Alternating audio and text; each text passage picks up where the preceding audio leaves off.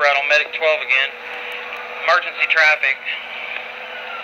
We got a 57-year-old male coming from home. Evaluation of some left arm pain radiating down his arm into his fingers. Started about 2:30 this morning. No cardiac history. No other complaints. He was pale, diaphoretic, complaining of pain when we got there. 12 was showing sinus Brady, and initially in the lower 50s. He's now 67.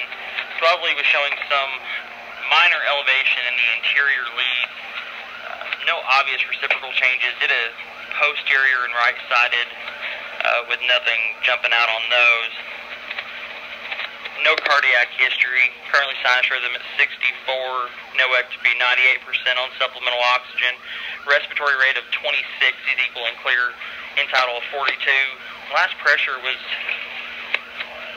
115 systolic. IV established. She's had nitro, morphine, aspirin, and we've got ETA about 8. 10-4, Brad from Medic 12.